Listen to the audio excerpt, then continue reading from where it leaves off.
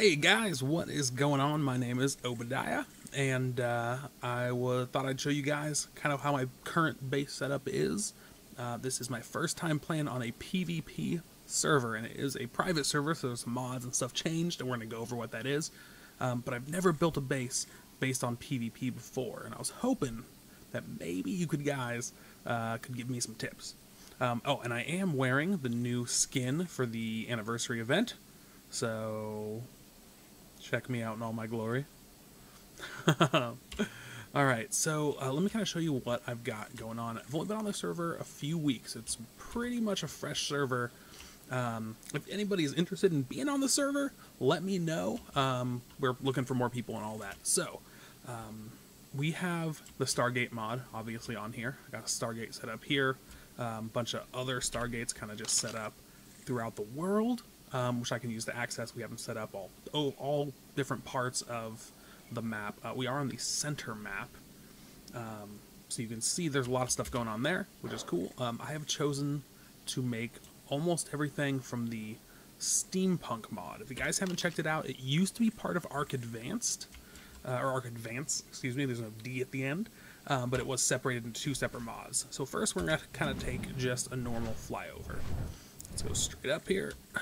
Okay, so where I am on the map, you can see here, it's right about 70, 71-ish, and then 56, 57 on the center map.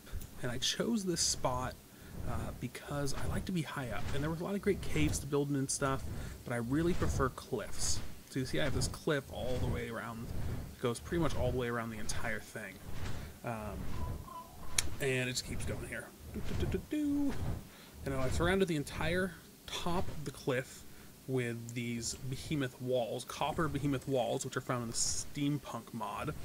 And then the only one entrance, there's only one land entrance, and that's right here.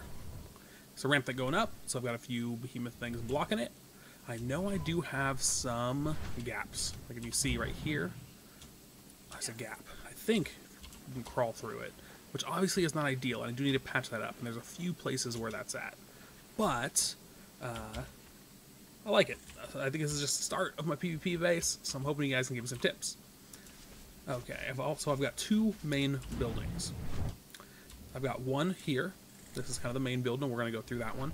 But before, I wanted to quickly show you, this is something I'm just starting to build. We have a metal cages mod, which seems pretty cool.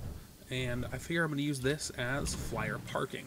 Right now there's no turrets on it, no spikes, no, oh, someone came on. No, defenses at all. I just started building this, and I just painted it brown and red. But I do think it looks cool, and I figured it kind of give like a bird cagey look, though this looks more like a jail cell look, because I made it all square, where we can park flyers. So best ways to defend that, let me know, please. Okay, so that's that, and we're going to go over kind of the main building down here. So what I've done, it's all on, for the most part, on pillars. I did use foundations wherever possible. I don't know if that's actually more sturdy, but in my mind it seems more sturdy than just putting it on pillars.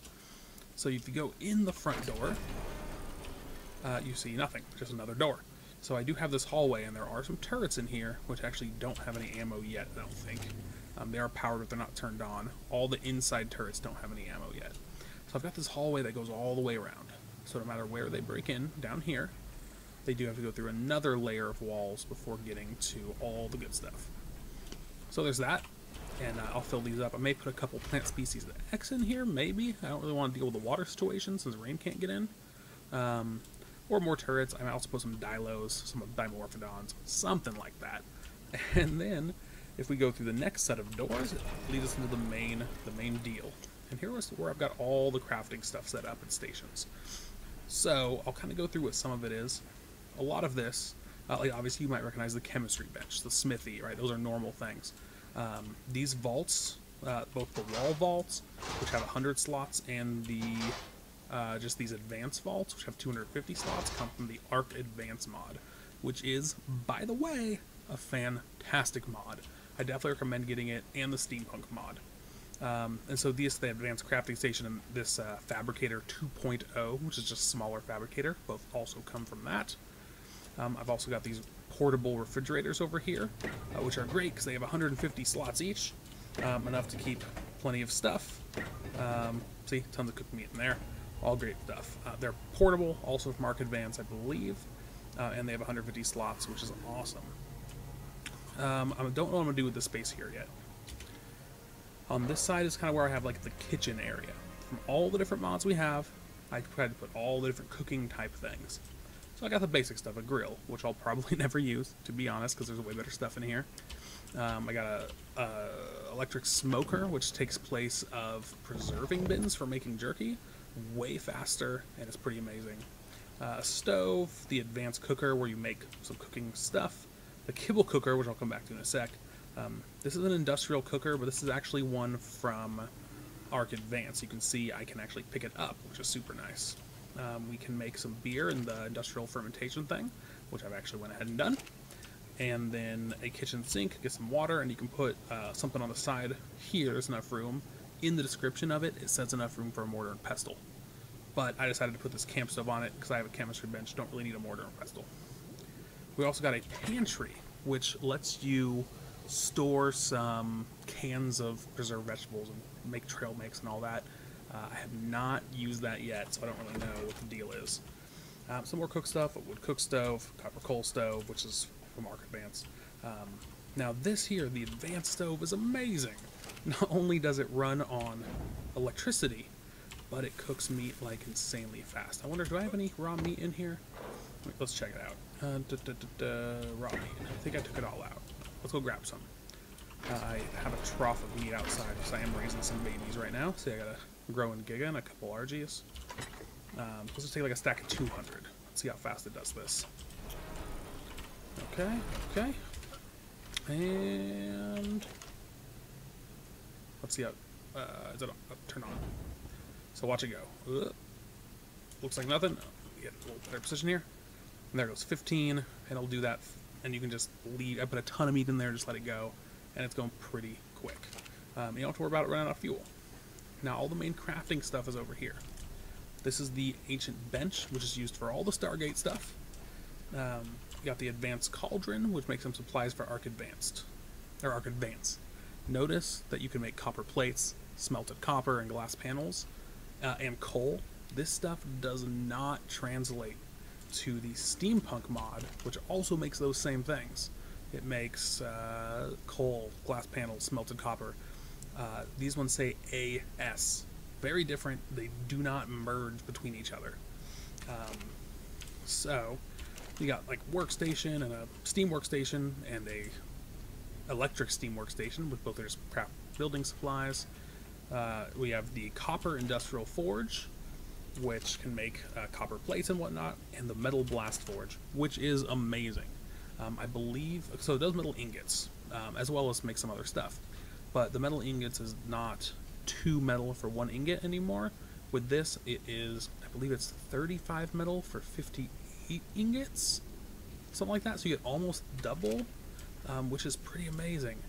Then you got the steam power coil generator and powered press, which I haven't actually figured out how it works, and I haven't really used it yet. But you can make oil and fertilizer, and I believe this generates power. With your advanced charging station, you can make some alien fuel cells and an incubator, which I cannot figure out how it works. And then, so I have 2 industrial forges here. The reason is, I made this one first because it runs off of power, which is amazing. But it does not make charcoal. So I made the gas one to make charcoal.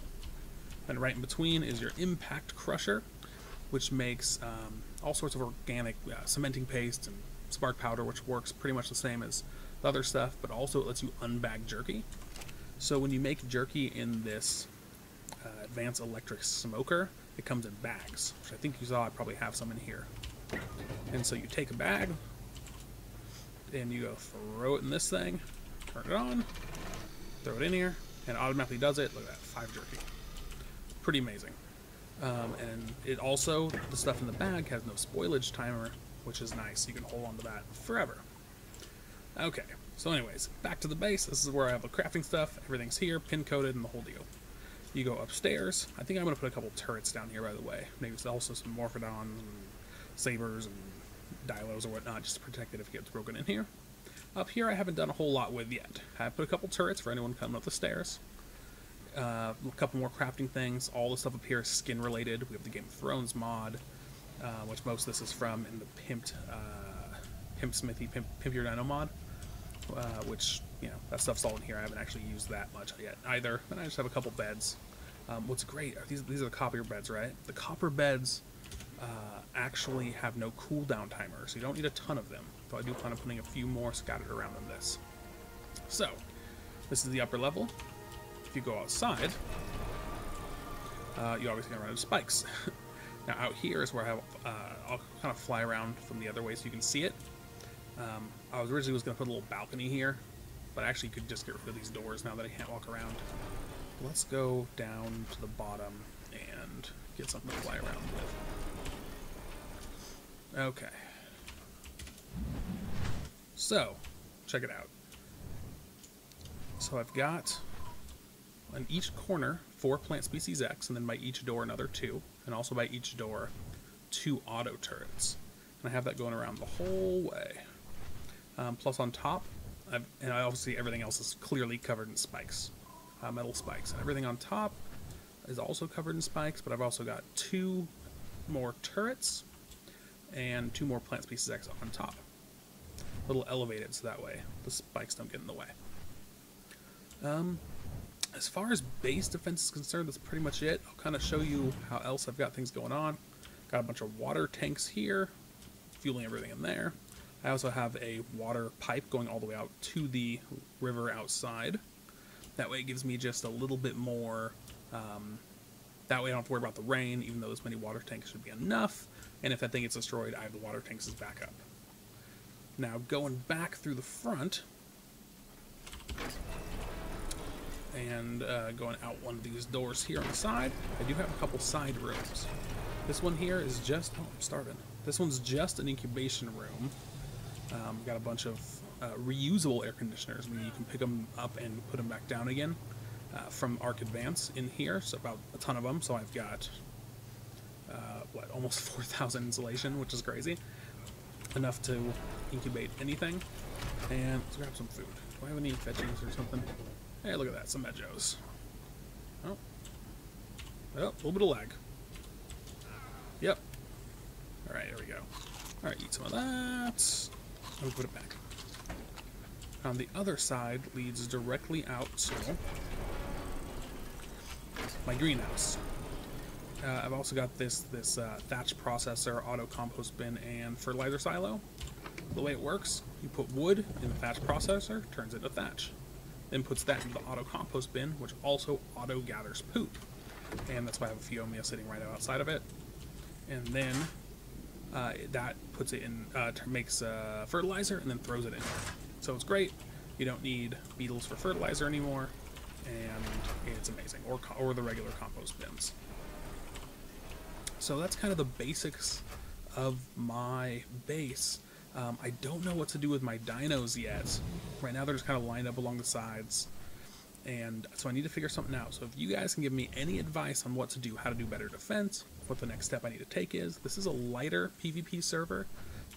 Most people are pretty friendly, but I do want to be prepared just in case someone isn't. So let me know what you think I should do. Yes, that's it. This is just a quick little short video, kind of showing my base and asking for some tips. Like I said, my name is Obadiah, and I'll probably be making some more videos on this server. If you're interested in joining the server, let me know. Or if you have any questions or comments, feel free to ask them in the comments down below. And if you enjoyed this, feel free to subscribe. Alright guys, I will see you later.